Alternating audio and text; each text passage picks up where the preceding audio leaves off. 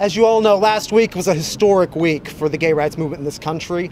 I promised last week something that some people thought was pretty bold, but I stand by it today. Through litigation or legislation, we will win marriage equality this year. People are being denied their rights over a simple word. So we're here today starting the process for an override in Westfield for a reason. We're here in this district because the minority leader of the New Jersey State Senate represents this family too. So if in fact he will do what my experience, long experience in the legislature has taught me, we never ever take party positions on matters of conscience. You know, when you talk to some people, they speak of marriage equality as an abstract idea, as, you know, a vague concept. But when you meet, if they could only meet Liz and Nancy and their grandchildren and their son, they would understand that it's not about an abstract idea. It's about relationships. It's about people.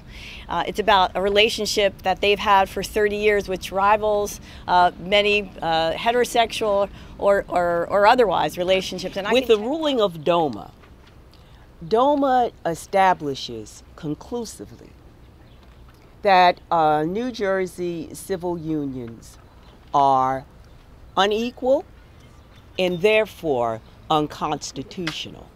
And so we're saying, in a very real way, the legislature doesn't get a pass. It's not our function to simply sit back and say, yes, it's unconstitutional, but you know what? We're not going to do anything about it. And Governor Christie, reconsider what you're saying here. Reconsider what you're doing here. You're behind the curve. You're behind the moral curve of the universe.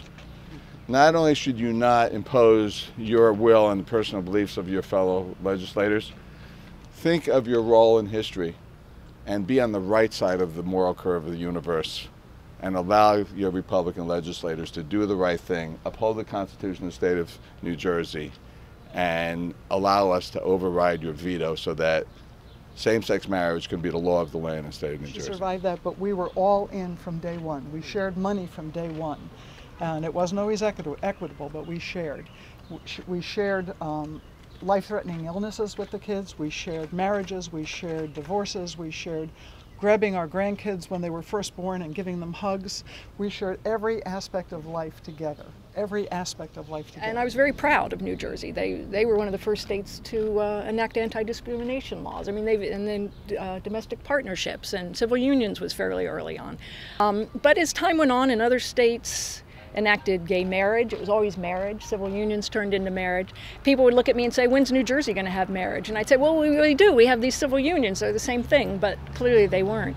And to begin to feel again like a second-class citizen has been depressing, especially after the initial elation that was brought by the decision.